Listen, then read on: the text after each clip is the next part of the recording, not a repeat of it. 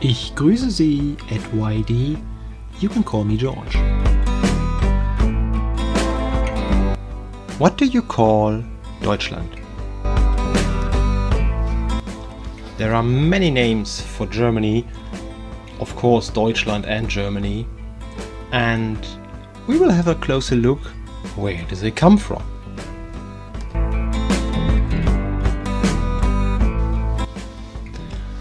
While Deutschland itself only exists for about 200 years, one of the oldest names for this area is Germania. This is a Roman word for this area. All territory north and east of the Alps until the Don, it was called Germania in Roman language and Latin, or Germanoi as the Greeks said. And this area was between the Scythian, that were east of that area, and the Celts, that were west and southwest of the area. This was very important because the Romans said they have conquered all Celtic lands, so the other lands they did not conquer has to be another land, probably Germania.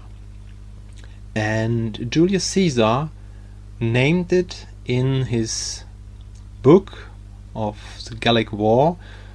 It was Germania Magna. But the name German, Germane, German, is not a Latin word. And it's probably a Celtic word.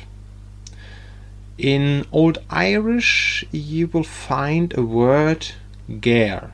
Well, I don't know if it sounds correct. It's G-A-I-R, and it's a word for shout or shouting. So it may be because of Germans in war would shout, or the German woman would shout, but it also could be related to just the language. If you do not understand somebody else, he may shout at you that you will better understand what he said. And as Celtic language and Germanic language are very different, probably they wouldn't have understood each other. So if they call the neighbors like Ger, man of Ger, Ger man, that would be an origin.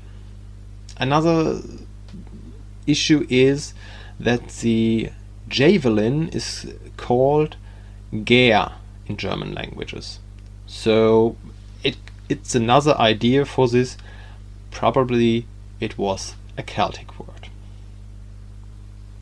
If we stick to the language, we will go to the Slavic people. The Slavic tribes lived east of the German tribes. And their word is, for example, Niemcy or Njemacka or something like this. And the origin for this would be the same as Ger in the Celtic language, as this means foreigner, those who cannot speak the language. So even the Slavic, when they met the Germanic tribes, they couldn't understand each other, so for the Slavic, the Germanic tribes were foreigners. So now we have the south and the east, and let's go to the west. In the west there were the Celts. Later on the Franconian Empire started there. And as we see with the different tribes, one tribe that is located in the part, let's say, east of France today, that were the Allemagne. And so the neighbors spoke another language because they spoke a Germanic language. They were the Almanya. So later the people in the Franconian Empire and later France, they took over this name for all of those who were east of them. All the Germanic tribes for them were Allemanii, and this is now Allemand, or even Almanya or Almanya in other parts, in the Arabic language, in Turkish and so on. And this is very interesting because the word came from the area of France to the Iberian Peninsula, and when there was an invasion of Muslims from North Africa, later called the Moro people or the Moors, they got into contact with the local people, and they took over this name for, let's say, the Germans, that they were Allemagne, Almanya. So Almanya is the name for Germany in that area. Let's go a bit north and east to Finland and Estonia. They call Germany Saksa. Most likely according to the group of tribes, of Germanic tribes called Saxons. But these tribes are called Saxons according to their main weapon.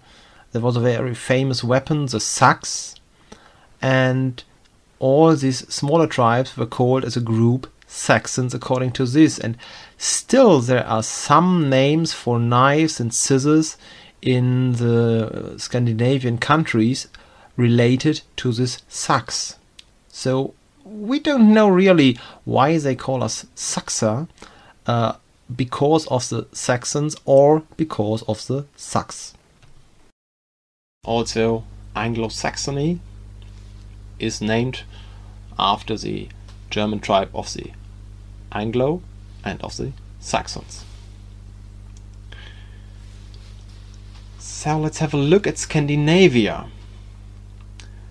There it is called Tyskland, and this is very close to Deutschland, as both areas have the same origin of language, as both are the Germanic languages that are spoken in Germany, Denmark, and so on. So the basic is a Germanic language. Even to English it's a Germanic language. There was a word Twisk or Twisk or Thwisk, and this meant originally one of the people. So one who was Twisk was part of the tribe.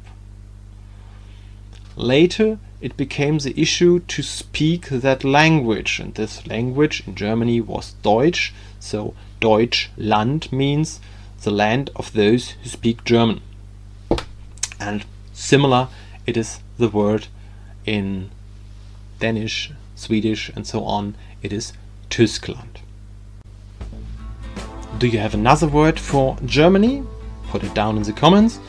Did you know the origin of your word, or did you learn something?